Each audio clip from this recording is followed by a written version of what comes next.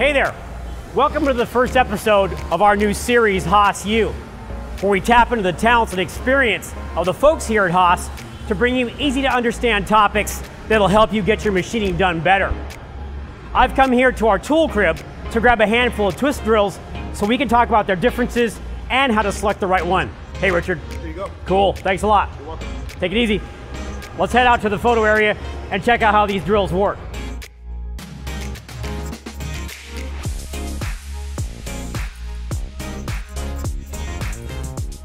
When it comes to twist drills, selecting the right one can be overwhelming. From cheap no-name drills to high-end special helix, solid carbide through tool drills, the choices can seem endless. In this video, we're focusing on getting value from your drilling operations, with the basic knowledge you need to select the right drill and some tips for getting the most out of each of your drills. So let's get started.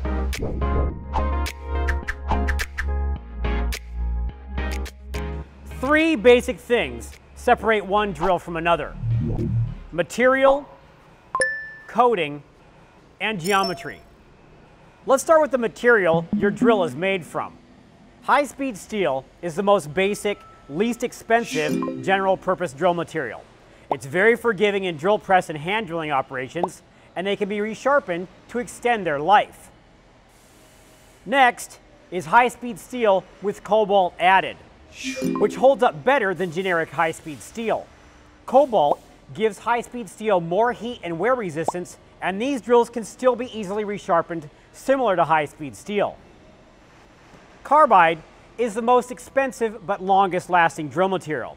There are different grades, with the most expensive drills usually giving the best heat and chip resistance. Carbide also allows for coolant through holes to be added to the drill. These through-tool drills are primarily for deeper holes and tough-to-drill materials, where the high-pressure coolant flowing to the tool flushes chips out much better, keeps the cutting zone cooler, and provides extra lubrication to prevent wear.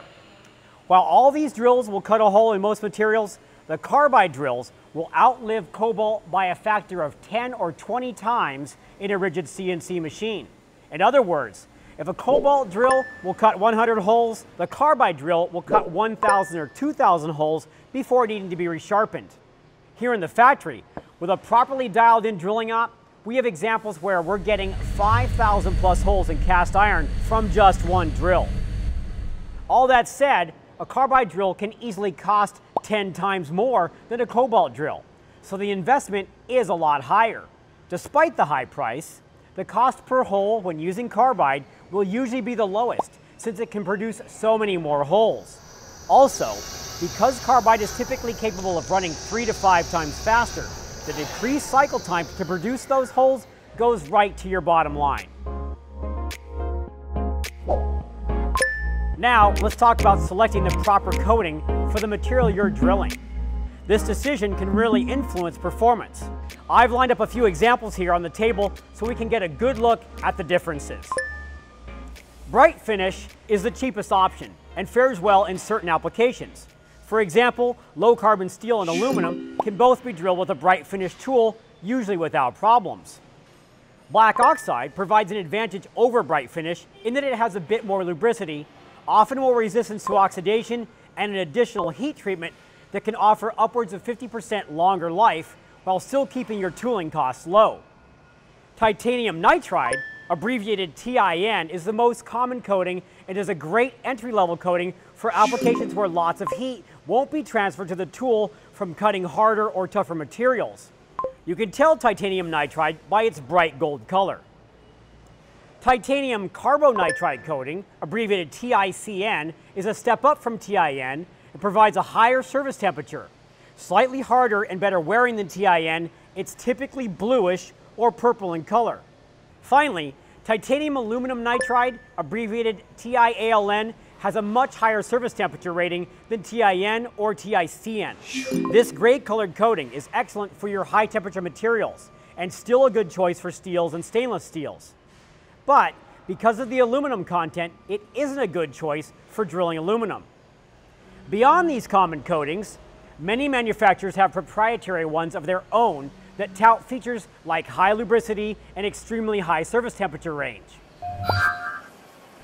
Here at Haas, We use TIN coated drills mostly when we're working mild steel, where the increased hardness and heat resistance equals long life.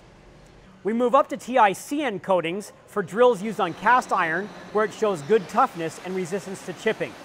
And when we're cutting high-strength, harder steels, we'll step up to the high-end TIALN coatings to handle the heat and high stresses, where the coating helps reflect the heat back into the chips, away from the tool and the workpiece. Generally, unless you're cutting difficult materials, a good quality cobalt drill with a TIN or TICN coating is a relatively inexpensive way to get higher productivity. Also, do some shopping around. Pricing varies a lot, and you can find drills with high-end coatings at decent prices. So we've talked about materials and coatings. The third key ingredient to choosing the right drill is geometry, which plays an equally important role in drill performance. Probably the most obvious aspect of drill geometry is the drill's length. Drills come in two common lengths: screw machine length, commonly referred to as stub length, and jobber length. When it comes to drilling on a CNC, stub length drills are the most common choice because they are more rigid. There are, of course, all kinds of custom lengths available for special applications. As with any cutting tool, you want to use the shortest drill length possible, because the shorter the bit, the more rigid it is. Just make sure you have enough flute length to get the chips out of the hole. Turns out this is geometry question number 2. How much flute length do you need for the hole you're drilling? Ideally, you want 2 times the drill diameter in flute length above the hole when the drill is at the deepest point in the hole. This allows for chip evacuation. Less than this, and chips can pack up inside the flutes and cause poor surface finish, hole size, and straightness issues. Or worse, they break the drill. But you also don't want a long jobber length drill with flutes all the way up if you're just drilling shallow holes. This drill won't be as rigid and will yield less precise hole position. The drill point angle is probably another familiar aspect of drill geometry for most people. When you're drilling metal on a CNC machine, you're generally choosing between a 118-degree point and a wider 135 to 140-degree point. The 118-degree point is most common on general-purpose, high-speed steel drills made for cutting mild steel, aluminum, and other soft metals. And it's what you'll usually find on regular jobber-length drills. The 135-degree point is more typical for stub-length drills aimed at CNC machining and harder, tougher materials. Here at Haas, almost all the drills we use have 135-degree points when we're cutting cast iron and harder steels. Next up, we want to consider the helix angle of the drill. This is important for proper chip clearance. Typically, helix angles in the 30-degree range are used for general-purpose drilling in most materials. Most of the time, these will work just fine, and you won't need to concern yourself with other options. But if your application calls for some specialization, small helix angles below 30 down to around 10 degrees are usually selected for harder steels and aluminum alloys, where good chip evacuation, fracture resistance, and edge strength are important. On the other end, large angles up to 40+ degrees are often used for drilling difficult to machine materials like stainless steel, where low torque requirements and cutting resistance help cut these tough, gummy metals. Last on our geometry list is the self-centering point. This is found on many cobalt drills and almost all carbide drills. This eliminates the need for a starting drill and helps drill in true position. Regular high-speed steel drills aren't usually self-centering, since it's more time-consuming and expensive to grind them with this feature. Because of this, they tend to walk or wobble when they are trying to cut into a flat surface. More expensive cobalt and carbide drills are ground with this self-centering point, allowing them to start cutting very easily with very little tool pressure. This virtual self-centering means there's no need for a spot drilled hole, and it's another way these expensive drills can be more productive than their economical brothers. Not spot drilling every hole saves lots of cycle time. Okay, we've looked at the basics: materials, coatings, and geometry. Now, let's get into some specific cutting condition and application-related tips. As we mentioned, drill manufacturers can put holes through the drill so coolant can get delivered right to the cutting edge down in the hole. This keeps the cutting zone cool, lubricated, and greatly aids in chip evacuation. Typically, steel drills without through-tool coolant can only drill about 2 or 3 times their diameter deep before requiring you to peck drill to remove the chips and get more coolant down in the cutting zone. Good carbide drills without through-tool coolant can drill up to 5 times diameter deep in carbon steels and aluminum before needing to peck drill. The problem with peck drilling is that most tool wear occurs when the drill is entering the material. Once the drill is in the cut, wear rates become very low.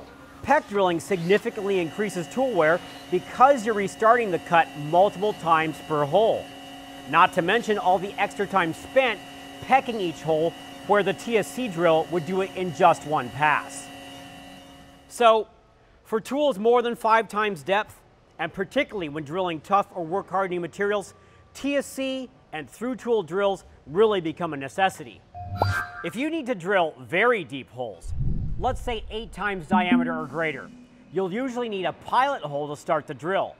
Typically, this is done by using a stub drill to cut the hole about 1.5 times diameter deep. Then, start the long drill with the spindle at 300 to 500 RPM and slowly feed it into the pilot hole. Once the drill main diameter is in the pilot hole, you can crank up the RPM to full speed and finish drilling to full depth. When drilling holes that break through the workpiece, pay special attention to the material and cutting conditions. Drill manufacturers recommend slowing the feed rate before the drill point breaks through the material to prevent chipping and reduce heat in the cut. We want to reduce the heat because as the drill gets to the very bottom, before it breaks through, the material is very thin and there is no place for the heat to go. So that last bit of material can work harden, literally heat treating the material. Breaking through this heat treated layer can shorten the life of the drill. A 50% reduction in feed rate for the final 2 millimeters or 100 thou before the drill point reaches the bottom usually eliminates this issue. So when does a drill need to be sharpened? Generally speaking, as long as your holes are in tolerance, if wear and chipping are less than 0.5 millimeter or 20 thou, it's okay to continue using the drill. After that, it's typically time to resharpen or regrind. Pay close attention for chipping on the drill margins. If the wear is even, it's okay to regrind. But if it looks like this, the drill is no longer useful. Now, oftentimes you'll be buying tools and deciding what you should spend on a specific job. Is it a short run single lot, or is it a large recurring job with thousands of parts? Carbide might not be the best investment if you've got a short run and you can't spend extra time dialing in your cutting parameters. High-speed steel or cobalt might make more sense in this case. Keep in mind that you can always start with less expensive drills to get the job launched. Then if you end up making lots of those same parts down the road, you can work with your tooling supplier to find the best tool for the job, whether it's carbide or a high-end cobalt drill. So let's do a lightning fast recap. Carbide is much more expensive than the others. It's also less forgiving if used incorrectly. High-speed steel and cobalt are easy to resharpen, but don't offer anywhere near the tool life of carbide. Typically, carbide can also run significantly faster. When it comes to coatings, if you're machining difficult materials or need max tool life for long part runs, then select the high-end coatings. And for geometry, we're just touching on some of the aspects, but consider the material and your cycle time requirements when deciding which way to go with each of these elements. If you have questions or comments about how drills have worked in your specific circumstances, let us know in the comments section. And don't miss the opportunity to tap into the expertise of your local tooling rep. They've got the insider knowledge on using their tools best and will get you on the right track for your application. Thanks for watching this first episode of Haas U, and we'll see you next time.